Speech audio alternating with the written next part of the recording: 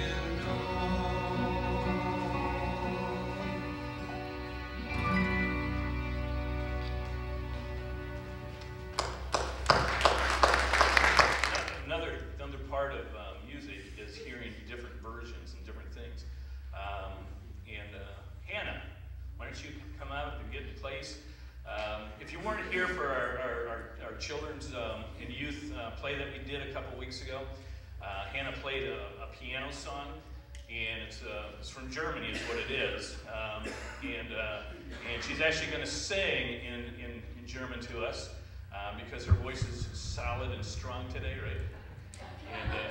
And, but anyways, we're going to sit back and listen to your song.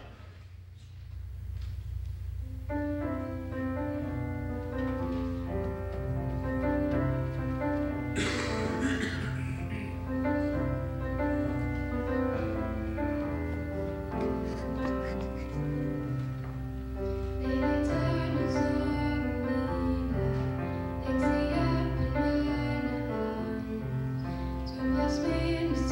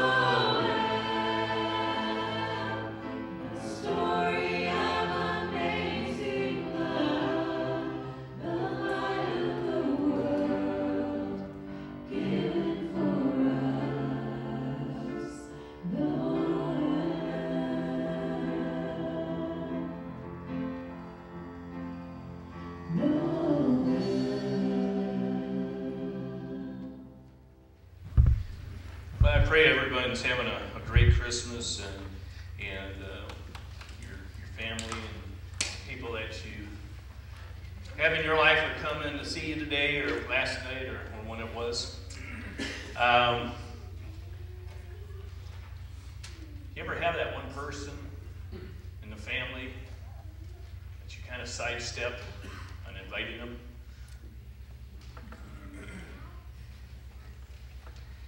Do you? You ever think of your family tree and you wonder, how in the world did I get where I'm at? What a messed up thing that was. Family trees are really, really funny. I remember growing up, we used to not make fun of, but kind of kid around about Uncle George. He was kind of that one guy that, you mean you guys didn't invite him? Oh man. Uncle George, he had a multitude of women in his life. He had a multitude of kids. He liked the bottle. Matter of fact, I had a whole bunch of people on one side of the family that liked the bottle. And you think about, where in the world did I come from?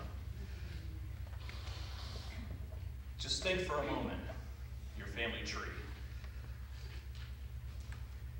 Might be your generation just ahead of you, or it might be 8 generations back that the stories still continue to flow through the house about that one person. Christmas Eve and Christmas morning is a time to reflect on who Jesus was and what he came for. But just like I did last night, I'm not taking us down a kind of traditional avenue. Today we're going to look at the knots in Jesus' family tree. You see, Jesus didn't come from a perfect family. There was Abraham who tried to cut his son Isaac's throat. Survived only to be the father of Jacob, who was an unscrupulous but entertaining kind of guy, who won his position in Jesus' family line by lying and cheating to his blind old father. And Jacob got cheated himself when he got to know the wrong girl by mistake and became the father of Judah. And Judah made the same mistake with his own daughter-in-law, Tamar. Tamar had cheated him in distinguishing herself as a prostitute. I'm telling you this today because there are all kinds of sorts of people that you probably wouldn't invite to Christmas. Jesus had a number of them. Boaz was one. Ruth was one. Rahab. She was a prostitute. That was a great grandmother of Jesus. David, he was a power-hungry, peeping Tom kind of guy too, wasn't he? Then you had Joseph. Here's Joseph who gets hooked up with a girl who gets pregnant without being married. How messed up of a tree is that? I want you to think about your family tree a little bit. I want you to think about exactly who Jesus was in his family tree, in our family tree. Matthew doesn't tell us about the shepherds filled with the good news. I mean, the beginning of Matthew has a whole genealogy of Jesus. You see, he thought it was very important to say, this is where Jesus came from, and this is where we're going to go with him. And because, again, Luke, he brings a really warm, fuzzy kind of approach to Jesus and who his life was and everything else. But here's Matthew. I'm going to lay it out for you right away. Here's a genealogy of Jesus. I'm not going to tell you about the shepherds. I'm going to tell you about all the warm, fuzzy stuff. I'm going to get into the fact that he's telling us that here's the Emmanuel, which is God with us. He's going to tell us about that. But he's going to lay out the whole Christmas story in a little different way. Think about how complicated of a life that Jesus was being born into. The heritage that he had. Do you think there's a reason why Jesus' line was a certain way it was? I do. I think Jesus had to look back in his life and say, you know what? I wasn't just born for that perfect person. I was born for all these messed up guys. Because the ones who you remember are the ones who are messed up. The ones who fall and fall short of what really God has intended for us. But what was Jesus born for? To die for us. To take our sins away.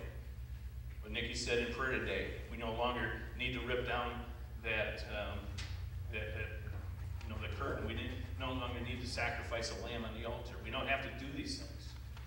Jesus Christ was born for that particular reason. But the biggest part here, and I want to look at Matthew 1:18 through 24 once. I'm not going to look at the whole Christmas story here. We know the Christmas story. We know Jesus was born. We know all these kind of things. So we put that up here. It says, all this took place to fulfill what the Lord had said to the prophet. Oh, hallelujah.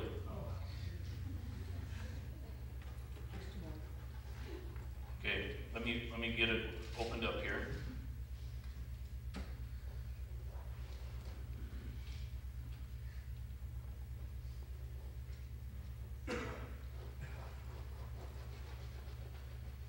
Okay, it says all this took place to fulfill what the Lord had said through the prophet. The virgin will conceive and give birth to a son, and they will call him Emmanuel, which means God with us. I mean, that's what Matthew's focusing on here, about who Jesus was. He's telling us that here's God coming here in this world as a human being to be with us, to be in us. Because what happened when Jesus died and he went on, he left the Holy Spirit with us. So he continues to be with us, God with us. 2 Chronicles 13, 12 through 15 talks about this very much. It says, God is with us. He is our leader. His priests with their trumpets will sound the battle cry against you. Men of Israel, do not fight against the Lord, the God of your fathers, for you will not succeed. Now Jeroboam had sent troops around to the rear, so that while he was in front of Judah, the ambush was behind them. Judah turned and he saw that they were being attacked at both front and rear. Then they cried out to the Lord. The priests blew their trumpets, and the men of Judah raised their battle cry. At that very sound of the battle cry, God routed Jeroboam and all of Israel before Abijah and Judah. Now, what he's talking about here is God with us. I mean, and what he's saying is, the heritage that we hand down. Because, believe it or not, you might be one of those in-laws that are being sidestepped on being invited to Christmas. Got pretty quiet in here. You're thinking, man, that's why I wasn't invited. No. But I want you to think about it. How are you living your life? Jesus was born for a certain reason, to show us a direction and path to our God. He is the bridge. He's the one who was born to do that, to die for us and to give us new life through his Son. And he says, God with us. It says God is with us even with as he was with our ancestors. You see, that same God that was with your ancestors that were 6 generations ago, that were kind of the cast outs of the family, the same God with them is with us today. And the same issues are going on today as they were 6 generations ago. So we have to figure out, are these people condemned or are they saved? Well, they're saved. If they call on the Lord Jesus Christ as their personal Savior and recognize that he was born for that particular reason, put their confidence and trust in him, they will be cleansed. They will be clean. It doesn't matter what they've done. It doesn't matter where they've been, and it doesn't matter how many family members have pushed them out of their life because of what they've done. He never does. See, he looks back to this, and I think he kind of rejoices because the people that we're talking about here turned their life around. Rahab turned her life around. She went up against her people, but she also had a direction towards God. Bathsheba, David. David, obviously, King David, this is Jesus' heritage. It says in Isaiah that Jesus will be under his lineage. This will be an ancestor to him. David went to him, and if you read, the Psalms and the Proverbs, or the Proverbs, and just really look at it and see how David cried out to God. He knew God was with him every step of the way. And the question is, do we recognize that today, that we still know that God is with us? He is the Emmanuel. He's the one that we need to be seeking and searching. That's what Matthew lays it all out. He tells us this baby is Emmanuel, God with us, God for us, as one with God in the flesh. This is important to us, to know that Jesus came here. He continues to be with us. God with you, God with me. We can't just take, again, the warm, fuzzy approach to the gospel of when Jesus was born and brought here. We have to look at things a little deeper. These are people that cried out to God on a continuous basis. They needed him because they messed up. Do we sit back and we say, man, I don't want Uncle George to come to my Christmas today? And then we think, we have it all together? How about if I was in that situation? We'd want family to grab onto us. We'd want loved ones to grab onto us and give them a path to the manger. Give them what they need in their life and not what they don't need. Because the more times people are pushed away, the more times they're going to run from God. So if we embrace and we bring in and we accept who they are and what they're about, we don't have to sit and be embarrassed by who they are. But I think about Jesus' background a little bit and everything that has happened afterwards. Disciples were messed up people. Do you think the stories of the ancestors of Jesus, of David, of Jeroboam, of all these people, of Jacob, of Tamar, of even Abraham, do you think that allowed him to minister to the people when he was doing his ministry better? Yeah. Do you think when he went to the woman at the well, and he knew that she has been living with this guy, and she's had many husbands and many people, many men in her life, do you not think in his head he was thinking, this is like my grandmother Rahab.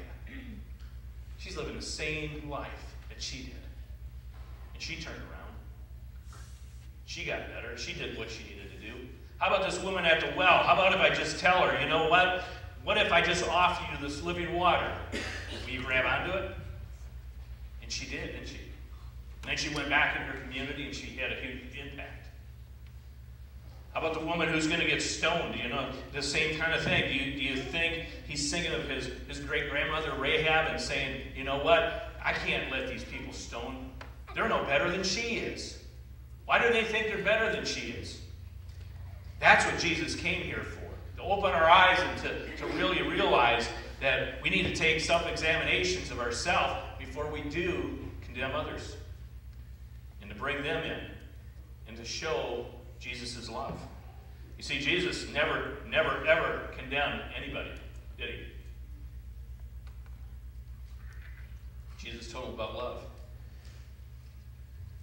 Now God, he'll bring on some discipline. He'll bring on some things on your life. But Jesus came to show a path to his Father. Through what? Love.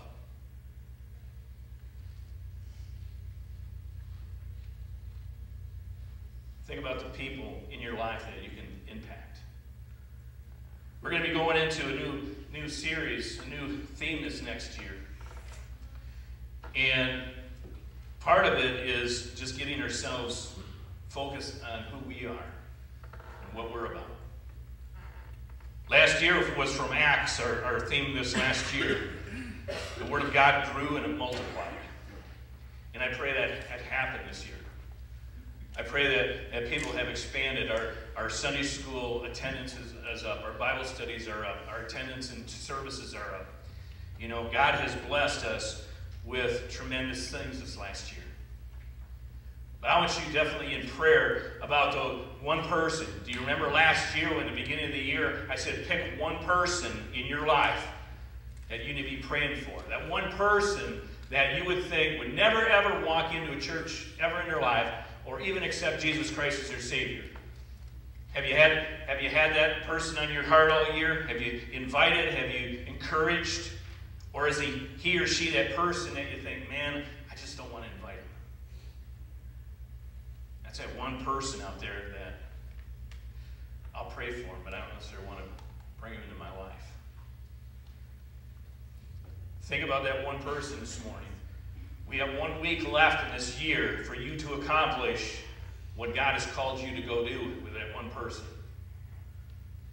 If you haven't invited, if you haven't prayed for him, this week's the week. See what God can do. Emmanuel, God with us. You see, God's with you. When you go knock on that person's door, when you take something to their house, when you do something for them or just pray with them, remember, God is with you. You're not in this alone. Jesus was sent here for that particular reason, for us not to be alone, to have that gap, to be that bridge between us and the Father. That's the present. That's the gift of His Son. Think about that one person as we move into this next year. Have you accomplished it? I'll guarantee you God will bless it. I guarantee that at the beginning of the year. But you got to sit back and think, did I do what I was supposed to do? Have I prayed for that one person? Have I reached out to them? Have I done what Jesus would have done? Because if Jesus is with me, I'm not alone. I'm not going into this alone. Philippians 4:13 says what? I can do all things through Christ who strengthens me. That's the strength. That's the promise. That's everything that gets laid out. That's one of my all-time favorite scriptures, is because we get into a lot of things. And the neat thing is, it doesn't say through a few things or some things. It says in all things, through Christ all things, he gives me power. So, think about your genealogy today. Don't think too deep about it. It might scare you. I know it scares me. And I'm wondering what my great-great-grandkids will say if they say anything. He was that crazy old man.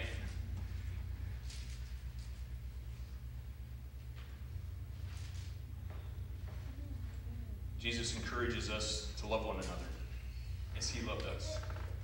That's what we need to go do. Is we need to be pouring out into people. We can't look at someone who is flawed, but someone who can be redeemed. Amen? Think what Christ has done for you. Think for a moment if Jesus had been born. We'd still be struggling in this world. We wanted to hear from God. We wanted an answer. And he gave it. Pretty good guy.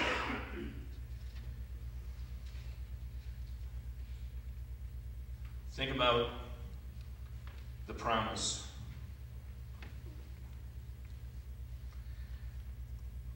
I want you to, I'm going to read this here. It comes from Matthew 1:17. All the generations. And look back to Matthew, the first part of Matthew, that says there were 14 generations in all from Abraham to David. 14 from David to the exile of Babylon. And 14 from the exile to the Messiah. There is a huge generation of people and different things that have happened. There's a reason why the Magi were seeking to find Jesus.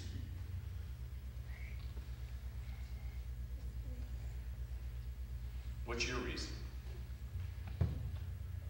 We can't think about the past. We can't think that I'm too tarnished to be found by Jesus. You can't think that you've done things any worse than anyone else has done. Think of King David. I love using King David for an example. Here's a king who, again, was a peeping Tom, had an affair with Bathsheba, had a child out of wedlock with her. Not only that, finds out she's pregnant, goes off and gets her husband killed, so nobody finds out. It doesn't get much worse than that. But he's considered one of the greatest saints that ever lived. Why? Because he kept seeking after God. He knew he messed up, but he also knew God was with him. And he knew that the forgiveness overshadowed the past. So if nothing else this morning, forgive yourself. Seek God's forgiveness. Repent. Scripture says those who voice with their mouth and believe in their heart that the Lord Jesus Christ died for you, you'll be saved. It's simple. He doesn't put stipulations on it. You see that free gift in that manger was exactly that. It was a gift. But you either accept the gift or you throw it away. There is no in between. It's not like a toy where you get it out maybe a couple times a month or once in a while. Jesus says this is a free gift. This is I give to you. This, I loved you that much, I gave you my son to come and die for you. You either accept it or you don't. It's a pretty simple thing. We have to grab on to the free gift and realize there's no stipulations attached to it. You don't have to do anything to receive it. That's one great thing about Christmas. You give a gift because you love somebody. You don't expect anything in return. You don't expect them to do anything for it. You give it because you want to give it. And you also accept it because you're a willing person who is willing to take it in. My prayer is that as we end the year here, that we really get focused. The priorities of Jesus Christ gets back up on top. And not just a resolution for next year, but a lifestyle. Be the ones who you want others to be around you because of your walk. You ever have someone just come up to you and say, I just want what you have? Because you're on fire for the Lord, you're living your life right. That's what you've accomplished it. Paul's very clear in that. Even though, sure didn't accomplish it yet. But when you're in the Word and you're in prayer and when you're in a relationship with the Lord, people can tell. Scripture says that, by your fruit. So, look at that priority to come back around and grab onto that free gift this year. Love your family, love each other. Love that one person that is unlovable.